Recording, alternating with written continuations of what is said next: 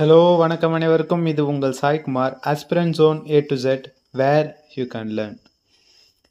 இந்த வீடியோ எதுக்கானது அப்படின்னு பார்த்தீங்கன்னா, கர்நாடகா பேங்க் லிமிடெட் அப்படின்னு சொல்லக்கூடிய ஒரு பிரைவேட் செக்டார் பேங்க். கர்நாடகாவை வந்து ஹெட் குவார்ட்டர்ஸாக வச்சு ஒரு பிரைவேட் செக்டார் பேங்க். அதில் பார்த்தீங்கன்னா அக்ரிகல்ச்சரல் கிராஜுவேட்ஸ்க்குன்னே சொல்லி ஏஎஃப்ஓக்கு இம்பார்ட்டண்ட்டாக வந்து ஏஎஃப்ஓக்கு வேக்கன்சி எதுவும் மென்ஷன் பண்ணலை. பட் வேக்கன்சி இருக்குன்னு சொல்லி தான் நான் என்ன பண்ணியிருக்காங்கன்னா நம்மளுக்கு வந்து notification விட்டுருக்குறாங்க. Syllabus similar to banking, அதனால தான் நான் வந்து வீடியோவே போடுறேன். சிலபஸ் வந்து சிமிலர் டு பேங்கிங் அப்படின்றதுனால நீங்கள் ஆல்ரெடி ப்ரிலிம்ஸ் கண்டிப்பாக ப்ரிப்பேர் பண்ணிகிட்ருப்பீங்க, இல்லை ஏதாவது யாராவது பேங்கிங்க்கும் சேர்த்து ப்ரிப்பேர் பண்ணிகிட்ருக்கீங்க அப்படின்னா உங்களுக்கு இதுதான் ஆப்பர்ச்சுனிட்டி. நீங்கள் என்ன பண்ணலான்னா கர்நாடகா பேங்க்குக்கும் நீங்கள் இப்போவே அப்ளை பண்ணலாம். Just give it try. உங்களால் முடிஞ்சதை வந்து ட்ரை பண்ணலாம். நோட்டிஃபிகேஷனில் எதுவும் வேக்கன்சிஸ் மென்ஷன் பண்ணலை. வேணும்னா நீங்கள் என்ன பண்ணலான்னா ஆர்டிஐ போட்டு உங்களுக்கு எவ்வளோ வேக்கன்சி அப்படி இருக்குது அப்படின்னு சொல்லி ஆர்டிஐ போட்டிங்கன்னா அவங்க என்ன பண்ணுவாங்கன்னா உங்களுக்கான ரிப்ளை வந்து கொடுப்பாங்க. ஸோ அந்த நோட்டிஃபிகேஷனோட டீட்டெயில்ஸை தான் இந்த வீடியோவில் நம்ம பார்க்க போகிறோம். ஸோ இது வரைக்கும் நம்மளோட சேனலை சப்ஸ்கிரைப் பண்ணாமல் பார்த்துட்ருக்கீங்க அப்படின்னா சப்ஸ்கிரைப் பண்ணிக்கோங்க. முடிஞ்ச அளவுக்கு இந்த நோட்டிஃபிகேஷனோட தகவலை அடுத்தவர்களை ஷேர் பண்ணி விடுங்க. ரைட், இந்த போஸ்ட்டுக்கு என்ன எலிஜிபிலிட்டி அப்படின்னு பார்த்தீங்கன்னா, நீங்கள் அக்ரிகல்ச்சர் கிராஜுவேட்டாக இருக்கணும், இல்லை வேறு யாராவது எம்பிஏ படிச்சிருந்தாங்கன்னா அவங்களுக்கும் அப்ளை பண்ணலாம், இல்லைனா லா கிராஜுவேட்ஸு, மார்க்கெட்டிங் அண்ட் ஃபைனான்ஸில் இருக்கிறவங்களும் பண்ணலாம். நாம் முக்கியமாக பேச போகிறது ஏஎஃப்ஓக்காக. ஏன்னா கர்நாடகா பேங்க்குக்கும் ஃபீல்டு ஆஃபீஸர்ஸ் தேவைப்படுவாங்க. அதனால் வந்து வேக்கன்சிஸ் விட்டுருக்குறாங்க. ஏஜ் லிமிட் பார்க்கும் பொழுது 28 தான் ஏஜ் லிமிட். ஏஜ் லிமிட் எவ்வளோ இருக்கணும்? 28 தான் ஏஜ் லிமிட் இருக்கணும். So there will be some relaxation for எஸ்சி/எஸ்டி candidates only அப்படின்னு சொல்லியிருக்கான். எஸ்சி/எஸ்டி கேண்டிடேட்ஸ்க்கு மட்டும் கொடுத்துருக்குறான்.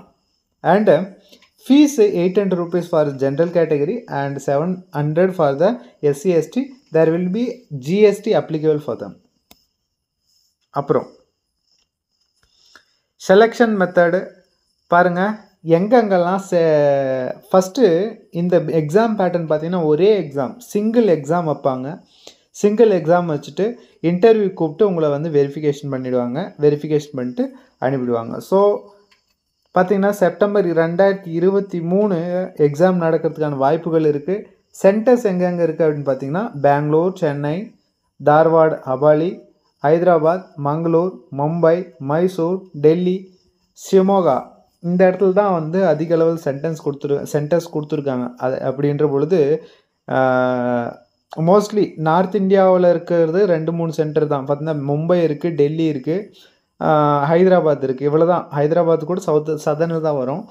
சவுத் இந்தியாவுக்கு மோஸ்ட்லி அதிக அளவில் சென்டர்ஸ் வந்து இருக்குது. அப்போது இதிலேருந்து எதிர்பார்க்குறது என்னென்னா லோக்கல் கேண்டிடேட்ஸை எதிர்பார்க்குறாங்க அப்படின்றத நம்ம புரிஞ்சுக்கிறோம். ஸோ இதுக்கும் பார்த்திங்கன்னா பாண்டு இருக்கும். என்ன இருக்கும்? பாண்டு இருக்கும். எத்தனை வருஷத்துக்கு? 3 இயர்ஸ்க்கான பாண்டு வந்து கண்டிப்பாக இருக்கும். ஸோ அவங்க ட்ரைனிங் கொடுத்துட்டு பின்னால் நீங்கள் வந்து ரிலீவ் ஆகுறீங்க அப்படின்னா சம் அமௌண்ட்டு நீங்கள் அவங்களுக்கு பே பண்ண வேண்டியிருக்கும். தென் உங்களுக்கு கொடுக்கக்கூடிய சேலரி கிட்டத்தட்ட 1 lakh per month with all inclusions. 1 lakh per month உங்களுக்கு வந்து அதிகபட்சம் கிடைக்கிறதுக்கான வாய்ப்பு இருக்குது. ஸோ ஜென்ரல் பேங்கிங் போடுறவங்க போடலாம், அக்ரிகல்ச்சர் ஃபீல்டு ஆஃபீஸர், லா ஆஃபீஸர், மார்க்கெட்டிங் ஆஃபீஸர், அதுக்கான நோட்டிஃபிகேஷன் தான் விட்டுருக்குறாங்க. ஸோ எந்த டேட்லேருந்து எந்த டேட் வரைக்கும் அப்ளை பண்ணலான்னா 12லேருந்து ஆரம்பித்து 26 of August வரைக்கும் நீங்கள் அப்ளை பண்ணிக்கலாம். அதுதான் இந்த நோட்டிஃபிகேஷன் சொல்லுது. தென் அதே தான் வழக்கம் போல் அப்ளிகேஷன் எப்படி போடணும் அப்படின்னா ஐபிபிஎஸ்ஸில் எப்படி போடுவீங்களோ அதே மாதிரி போட்டால் போதும். எந்த ஒரு தகவலையும் நீங்கள் மாற்றாதீங்க. எப்படி ஆதார் கார்டில் இருக்கோ அதே மாதிரி நேம் வந்து ஃபில் பண்ணுங்கள். அட்ரஸும் ஆதார் கார்டில் என்ன இருக்கோ அதே மாதிரி போடுங்க. எந்த ஒரு தவறையும் செய்யாமல் அப்ளிகேஷன் வந்து ஆல்ரெடி நம்ம எப்படி ஏஎஃப்ஓக்கு வந்து அப்ளிகேஷன் ஃபில் பண்ணணும் அப்படின்னு சொல்லி தனியாக ஒரு வீடியோ போட்டிருக்கோம். அதே மாதிரி தான் இதுலேயும் வந்து என்ன பண்ணணும், நீங்கள் அப்ளிகேஷன் ஃபில் பண்ணணும். ஸோ அது இதுக்குன்னு தனியாக வீடியோ போட தேவையில்ல. ஆல்ரெடி அதை பார்த்தா எப்படி போடணும் சொல்லியிருக்கோம். அதே மாதிரி இதுலேயும் போட்டு விட்ருங்க. So examination pattern very very important. பாருங்கள், ஆல்ரெடி நான் சொன்ன மாதிரி இது வந்து பேங்கிங்கான சிலபஸ். ஆனால் அக்ரிகல்ச்சர் கிராஜுவேட் மட்டும்தான் என்ன பண்ண முடியும், அக்ரிகல்ச்சர் கிராஜுவேட் மட்டும்தான் ஏஎஃப்ஓ காம்படிட் பண்ண முடியும். ஒரு வேளை நீங்கள் நல்லா ப்ரிப்பேர் பண்ணிகிட்ருக்கீங்க, நிறைய பேர் எலிமினேட்டட், என்ஜினியரிங் படிக்கிறவங்க அதர் ஸ்ட்ரீமில் இருக்கிறவங்கலாம் எலிமினேட்டட், நீங்கள் மட்டும்தான் காம்படிஷனில் இருக்கீங்கன்ற பொழுது உங்களுக்கான ஆப்பர்ச்சுனிட்டி வந்து அதிக அளவில் பர்சன்டேஜ் ஆஃப் பாசிங் பர்சன்டேஜ் வந்து இன்க்ரீஸ் ஆகிறதுக்கான வாய்ப்புகள் இருக்குது. Computer awareness 30 questions will be there, maximum வந்து 30 மார்க்ஸு, டைம் வந்து 15 minutes, there will be sectional time. 15 நிமிஷம் முடிஞ்ச உடனே கம்ப்யூட்டர் அவேர்னஸ்க்கான பார்ட்டு க்ளோஸ் ஆகிடும். இன்னொரு முறை வந்து நீங்கள் அட்டன் பண்ண முடியாது. அதை தான் செக்ஷனல் டைமாக கொடுத்துருக்கான். 35 minutes for English language. There will be 50 questions and the maximum marks is 50, and then there will be 35 minutes for the English language, and general awareness 50 questions, 50 marks, 20 minutes, reasoning 30 marks, 30 marks and 30 questions 20 minutes, quants 40 marks 40 minutes and 30 minutes and 40 marks. அதுவும் இல்லாமல் பார்த்தீங்கன்னா இதுக்கும் negative marks இருக்குது. there will be 5 alternatives, ABCDE வரைக்கும் உங்களுக்கு options கொடுத்துருப்பாங்க. Total 200 marks நீங்கள் attend பண்ணணும். வித்தின் 2 ஹவர்ஸில் நீங்கள் பண்ணணும். கடைசி பார்ட்டாக 6வது பார்ட்டாக என்ன இருக்கும் அப்படின்னு பார்த்தீங்கன்னா டிஸ்கிரிப்டிவ் டைப் இருக்கும். ஷார்ட் நோட்ஸ் எழுதுறது, இல்லை எஸ்ஏ டைப் பண்ணுறது, இந்த மாதிரியான கொஷின்ஸ் வந்து 2 கொடுத்துருப்பாங்க. நீங்கள் என்ன பண்ணணும்னா டைப் பண்ணணும். டிஸ்கிரிப்டிவ் டைப்பு பண்ண வேண்டியிருக்கும். அதுக்கு 30 மினிட்ஸ் செப்பரேட்டாக கொடுப்பாங்க. டோட்டல் 2.5 ஹவர்ஸ் நீங்கள் வந்து சென்டருக்குள்ளே போனீங்கன்னா அந்த இடத்துல இருக்கிற மாதிரி இருக்கும். பார்த்து அதுக்கேற்ற மாதிரி ப்ரிப்பேர் பண்ணுங்கள். மோஸ்ட்லி இது யாருக்கு ரொம்ப ஈஸியாக இருக்குன்னா அக்ரிகல்ச்சர் கிராஜுவேட்ஸ் ஆல்ரெடி ப்ரிப்பேர் பண்ணிகிட்ருக்கீங்க பேங்கிங்கில் அப்படின்னா கண்டிப்பாக இந்த ஆப்பர்ச்சுனிட்டி உங்களுக்கானது தான்.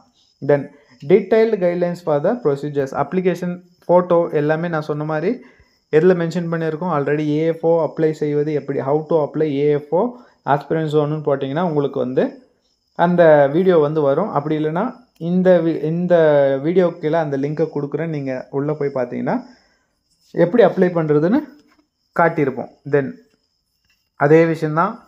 ஸோ இதில் தெரிஞ்சிக்க வேண்டிய விஷயங்கள் இவ்வளோ தான். ஆனால் நோட்டிஃபிகேஷனில் எவ்வளோ வேக்கன்சின்றதை கொடுக்கல. யாராவது வந்து ஆர்டிஐ அப்ளை பண்ணுறீங்கன்னா அப்ளை பண்ணி முடிஞ்சால் எனக்கும் ஷேர் பண்ணி விடுங்க. அவ்வளோதான். ஸோ இன்னொரு அருமையான செஷனில் உங்களை சந்திக்கிறேன். அதுவரை உங்களிடமிருந்து விடைபெறுவது உங்கள் சாய்குமார். டாட்டா, பாய் பாய்.